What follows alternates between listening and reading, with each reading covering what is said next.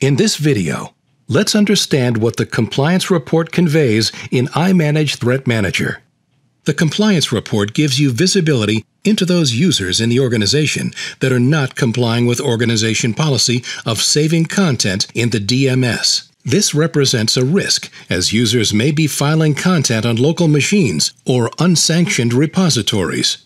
When you click on the compliance report, it's automatically run for all users and gives you visibility into those users that have not filed any content across the last month. You can reverse sort the report and see the users who are heavy DMS users.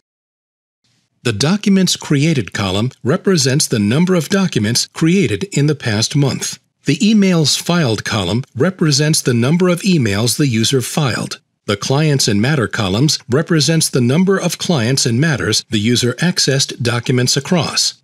The Activities column represents the sum of all the compliance, indicating activities like view, print, export, mail, check-in, etc., that indicate the user is interacting with the system.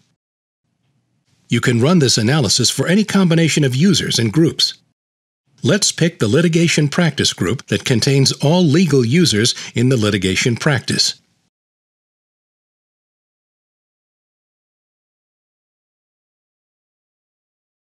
You can run this by office location. Let's pick the group that represents legal users in the Boston office.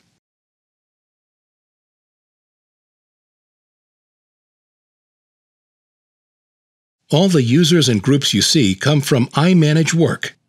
You can filter the report.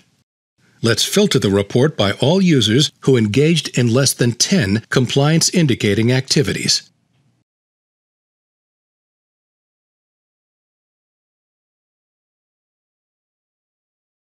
The date across which the report is run can be changed.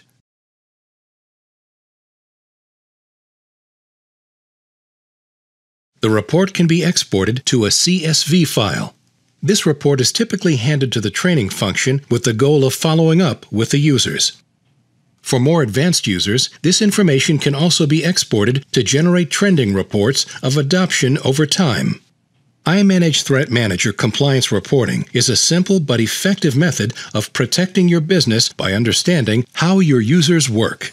In this video, you learned how to view non-compliant users, how to filter your selections to refine your results, and how to share the report with the concerned for further actions.